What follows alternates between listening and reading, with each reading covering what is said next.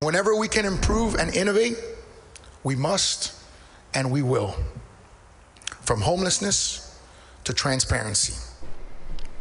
Now at 5:30, Miami Mayor Francis Suarez calling for more transparency in the city's government. During his State of the City address this morning, Suarez said he will support several proposals in the coming weeks. CBS News Miami's Larry Seward joins us live in studio with a breakdown. Larry.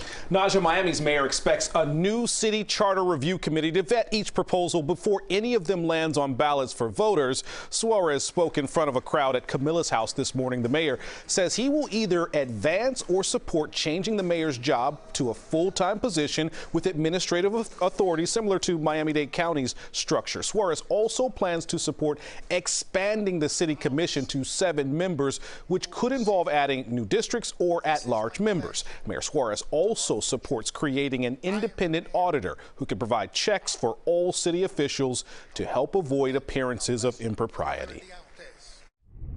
Public office is a public trust. We demonstrate that trust by regular disclosures and dedicated hard work.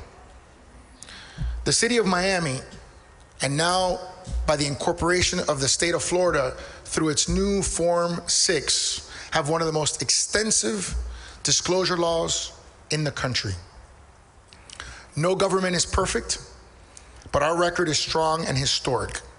As for the committee vetting those proposals, we asked city staff who those members are and who appointed them. They have not gotten back to us. Mayor Suarez says he would back changing municipal election dates to even cycle years like the county and state, hoping to increase voter participation. All of those proposals require city commission approval first. Larry Seward, CBS News, Miami.